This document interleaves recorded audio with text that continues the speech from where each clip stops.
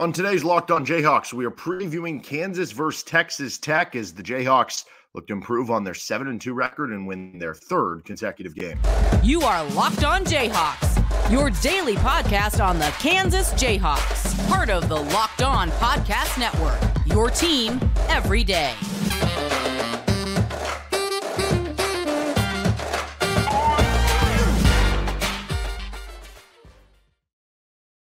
I'm Derek Johnson. You can hear me as well Monday through Friday, 3 to 6 p.m. on KLWN in Lawrence with Rock Chalk Sports Talk. Thanks for making Locked On Jayhawks your first listen every day. We are free and available anywhere you get your podcast, also free and available on YouTube where you can like and subscribe to our show. We're going to get into our Kansas-Texas Tech preview on today's episode of the show. Before we do that, we are brought to you by Jase Medical. Empower yourself when you purchase a Jase case, providing you with a personal supply of 5 antibiotics that treat 50-plus infections. Get yours today at jasemedical.com. That's Jase medical.com. Okay, so KU Texas Tech on the ledger Saturday, 11 a.m. Pregame is going to start at 9:30 on KLWN and 105.9 KISS.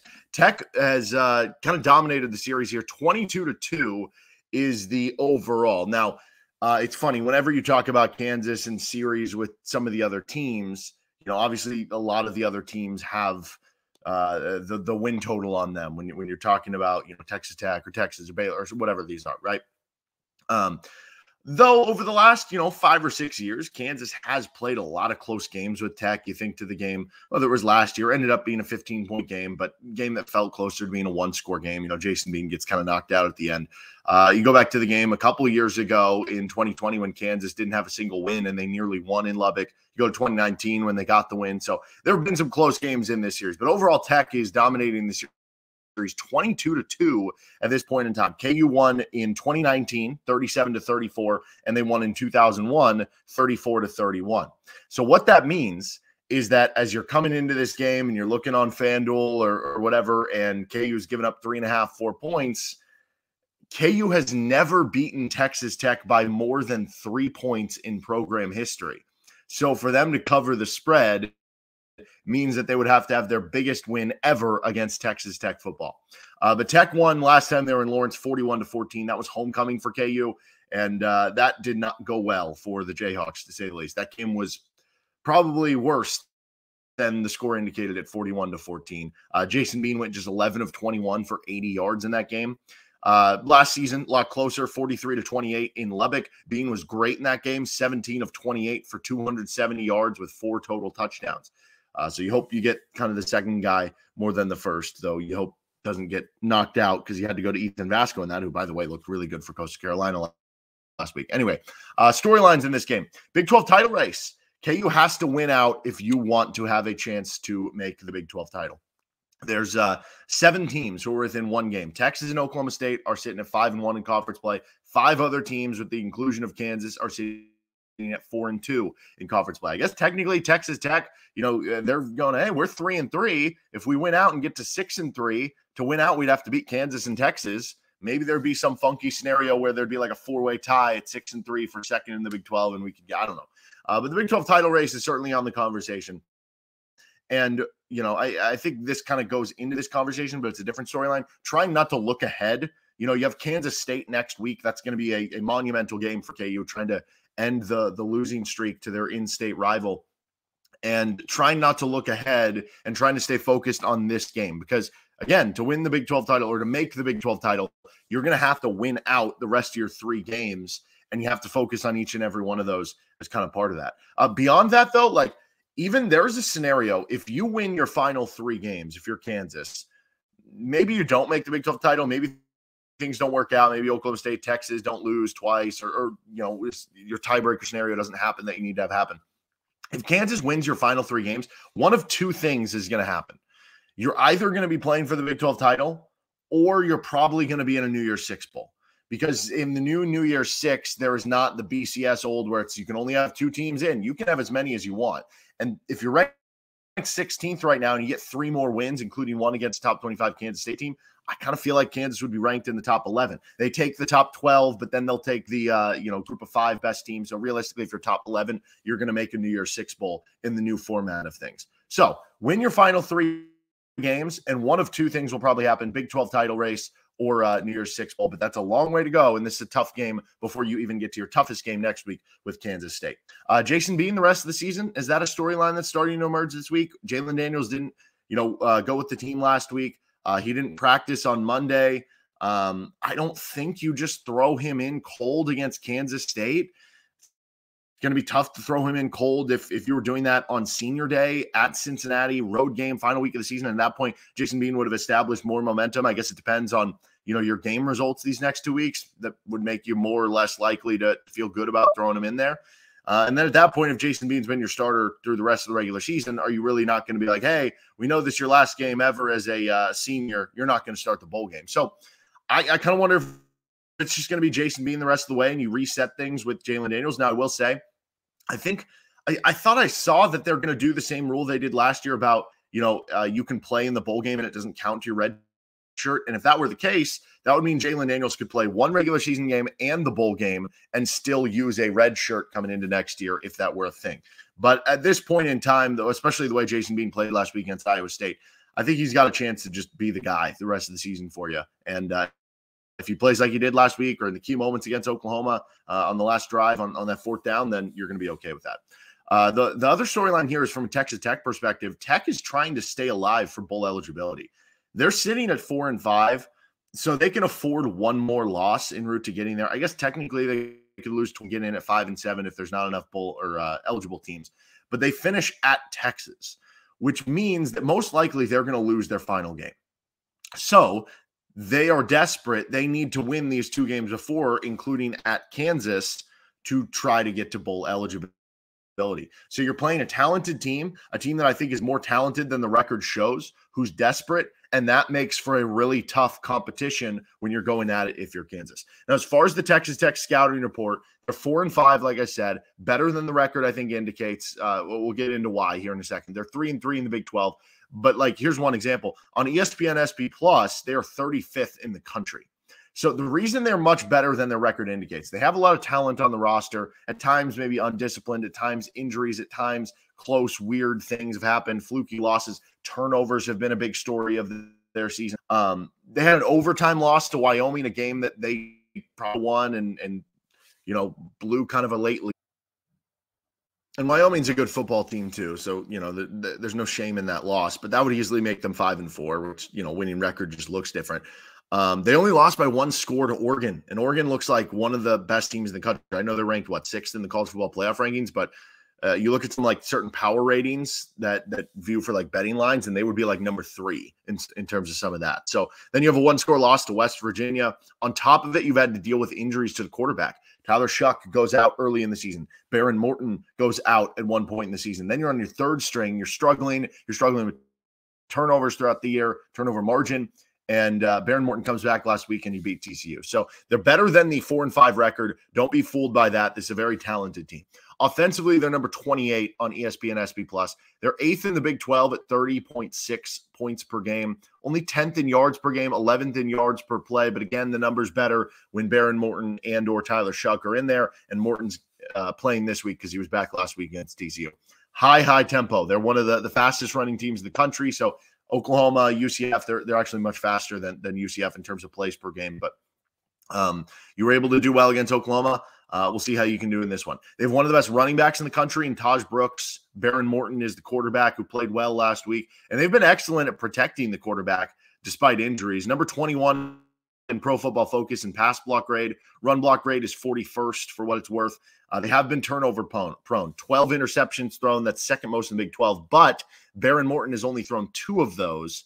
So it's more so been kind of the other guys. Defensively, Texas Tech is 53rd on ESPN SP Plus. But for my money, I can almost argue the defense is better than the offense. So they're 25.7 points allowed per game. That's 8th in the Big 12. So they're also 8th in points per game. But they're 5th in the Big 12 in yards allowed per game, fourth in yards allowed per play. So this has actually been a pretty good Tech defense that has just been hurt by the turnover margin from the offense. They're a good tackling unit once they get there. Don't always take the best angles. Not a great pass rush or coverage unit, but not horrible at either, just kind of below average nationally if you're looking at Pro Football Focus.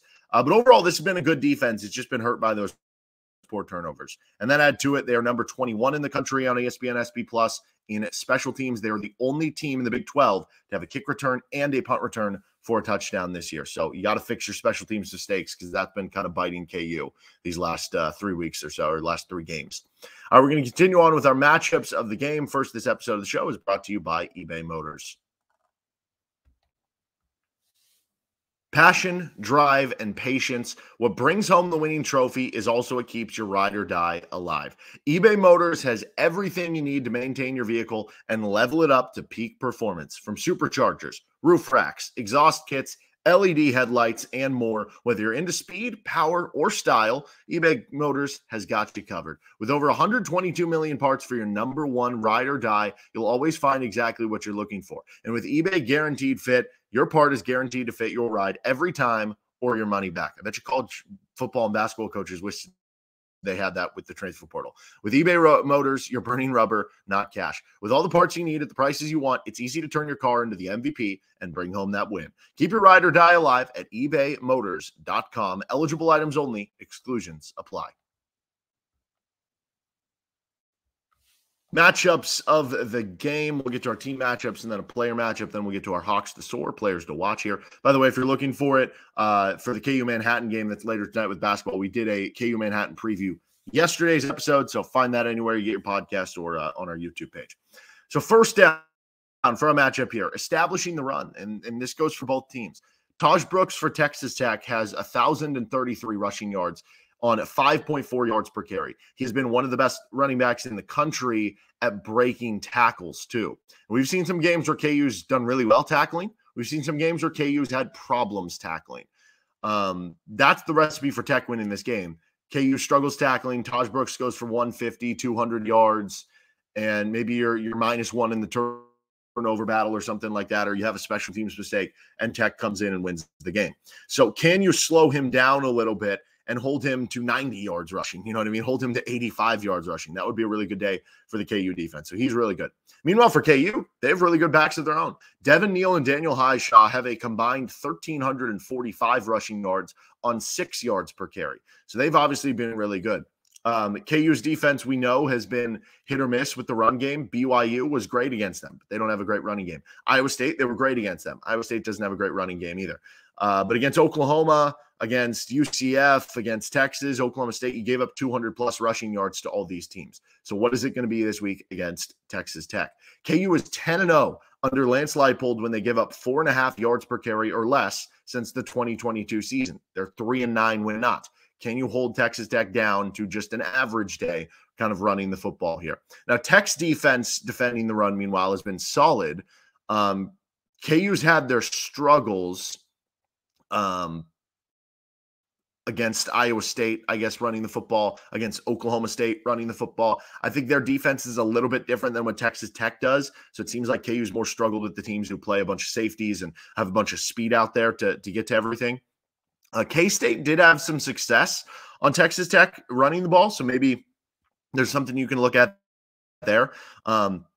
Wildcats had 272 rushing yards, 5.8 yards per carry. So, maybe you can replicate some of that. No one else has been above 171 rushing yards, though. BYU, who we did mention, KU shut down and hasn't been a great running team this year, did get to 5 yards per carry, though, even though it wasn't a huge total. It was a good, average. Houston averaged 4.5 yards per carry. So there is a couple games you can point to and be like, yeah, they've had some rushing success. And in the case of like Houston and BYU, you wouldn't say either of those teams are nearly as good rushing the football as Kansas is. So there is an avenue there where both teams can kind of get the ball running, who can kind of slow it down a little better. Second down is red zone play. This is actually a matchup of the 2 worst red zone defenses in the Big 12 right now. Texas Tech is 13th in the Big 12 in red zone defense. Teams have scored 29 of 32 trips. Kansas is 14th in the Big 12 in red zone defense. Teams have scored on 36 of 37 trips inside the red zone. Now, specifically for touchdowns, Opponents have scored 20 of 32 times on Tech with touchdowns. So that's a really good percentage too. If you're scoring, in the 60% touchdowns in the red zone, that's a good mark to be at. Meanwhile, against Kansas, teams have scored touchdowns on 25 of their 37 trips, also in the mid-60s against Kansas. But offensively, KU has the fourth most red zone touchdowns, and Texas Tech has the fifth most red zone touchdowns. So KU has missed 2 field goals in those situations. Tech has not, which makes them, I guess, slightly more efficient overall in the aftermath. But both teams have struggled red zone defensively, which means if they can play above their on paper number, I guess, if you make one red zone stop in a game that maybe you're not expecting that to happen, that can be the difference maker. Third down is just discipline. I think turnovers can qualify as discipline sometimes in how we approach it with football. Obviously, penalties and dumb mistakes. I think at times this year, Tech's been a really talented team. I think the talent level between Tech and Kansas is pretty close. But there have been times where maybe they've been undisciplined or had too many turnovers. Tech has really had issues with the interceptions, though, again, Morton hasn't been at fault for all of them. KU has done a good job getting interceptions and getting defensive touchdowns. Tech also hasn't forced a ton of turnovers here. Now, for Kansas, they're 10-2 when they have 0 or 1 turnover. So 1 or less turnover. They're 10-2 under Lance Leipold since 2022. So last season and this year. The 2 losses both to Texas, oddly enough. But they're 3-7 when they have 2 or more turnovers. Turn the ball over 1 or less times, you have a much better chance to win. But KU, in my opinion, is the better team here. I don't think it's like resoundingly, but I do think Kansas is the better team. So if you play the more clean game, then the better team should win, right? Tech is 12th in the Big 12 in penalty yards per game. So they're bottom 3 there. KU's in the top 5 in terms of avoiding the most penalties. So Tech's averaging over 55 penalty yards per game. KU is closer to 40. So stay disciplined, avoid turnovers, don't do stupid stuff, avoid penalties, play clean, and you win the game. Fourth down here is the KU defense on fourth down. Tech has tried 30 fourth downs this year. That is second in the Big 12, only to Baylor, who has 32. It's not just that Tech is aggressive and has gone for a lot of fourth downs with 30 of them. Basically, that's like 3 per game. They've also converted them at an insane clip. They've done 20 of 30 on fourth down, so 67%. So they try it the second most. They also convert it at the second highest percentage as well. Against Kansas defense, teams are 7 of 14 on fourth downs. So that's about middle of the pack, below middle of the pack slightly in the Big 12 at 50%. You're going to have to probably stop a couple fourth and shorts in this game, or at least attempt to. But Brian Borland, the defensive coordinator for KU, talked about this earlier this week. The best way to avoid trying to have to deal with those fourth and shorts is to get them in 4th and 8, to get them in 4th and 10, to have them in 3rd and long where they're not viewing it as, hey, it's 3rd and 4. We could run for 3 yards here, and if we don't get it, we go for it on 4th down. Get them in 3rd and 4th and longs, and then you don't even have to worry about this. But realistically, Tech is going to be trying to convert a couple 4th downs. How do you do on those plays? Obviously, you don't expect to completely shut them out, but avoid a game where they're 4 for 4 on 4th downs, right? Make it so they're 2 of 4 on 4th downs or something, right? Our player matchup here is the KU healthy defensive tackles against Tahj Brooks. So we already talked about Brooks, who's been outstanding for Texas Tech, looking like an all Big 12, all-American type running back so far this year for the Red Raiders. Specifically, when you look at where he has had a lot of success running the football, he is averaging 7 yards per carry between center and right guard, which means he is averaging 7 yards per carry running straight up the gut. And that's one of his best totals of the year. So KU defensive tackles have to do a good job plugging the run in the middle. Well, KU's defensive tackles are banged up right now. Tommy Dunn was hurt, didn't play last week. Devin Phillips was hurt, only played 4 snaps last week. You saw DJ Withers play 41 snaps last week. Gage Keys was at 30. Caleb Taylor was at 26. Really impressed with what Caleb Taylor did. We saw some flash plays from Gage Keys. That big hit of the quarterback ended up being roughing the passer. But, DJ Withers, I think, continues to have an arrow pointed up in terms of his KU career and everything. So KU defensive tackles have to be on their game, especially since they might be being asked to play bigger snap counts than maybe they had a couple weeks ago against a good Texas Tech running offense. We're going to continue on with our Jayhawks to watch, Hawks to soar in this one. First, we are brought to you by Jace Medical.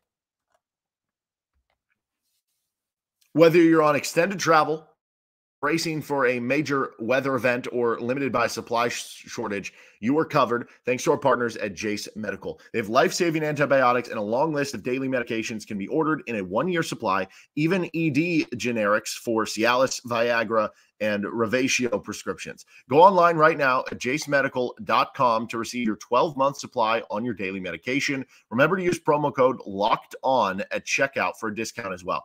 One verified customer said this about Jase: "I'm thankful for this service. Supply chain issues caused me to cut pills in half to have it. I ordered most of my daily meds with a year supply. I also ordered a biotic kit. I feel secure now. Prices are lower than lower than local pharmacies.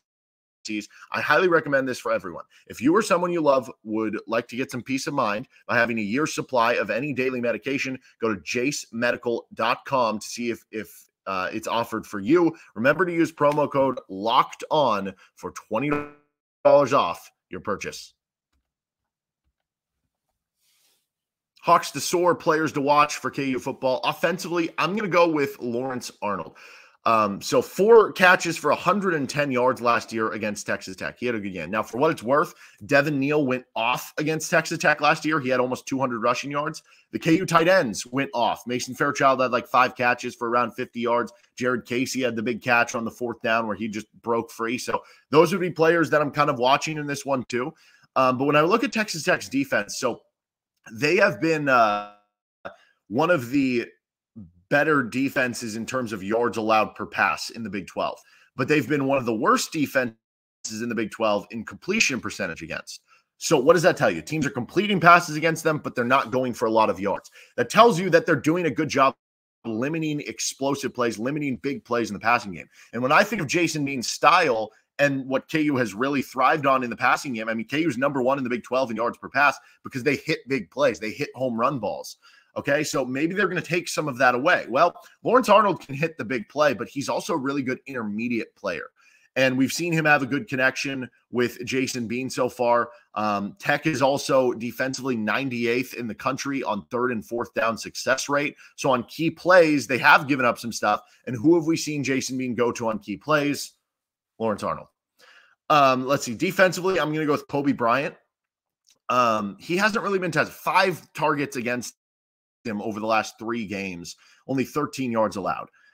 I don't know what the status of Mello Dotson is going to be. I think Mello will be back for this week, but I wonder if after back-to-back weeks of Mello Dotson having a pick 6, if teams finally say, okay, maybe we should go back to just, not trying to avoid him. And if we have to throw it in, we have to throw it in. I wonder if he finally gets a test where he does, get 3 or 4 targets his way, as opposed to like 1 or 2 every week that we've kind of seen recently. And if so, Tech has thrown 12 picks. Second most in the Big 12.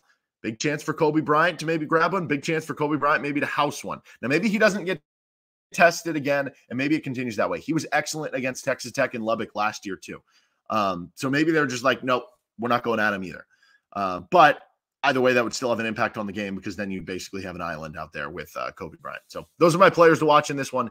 And that's our KU football preview against Texas Tech. Again, you can find our Manhattan preview for KU Manhattan anywhere you get your podcast and with our show as well, which you can find, like, and subscribe on our YouTube page. We'll see you next time with Locked On Jayhawks.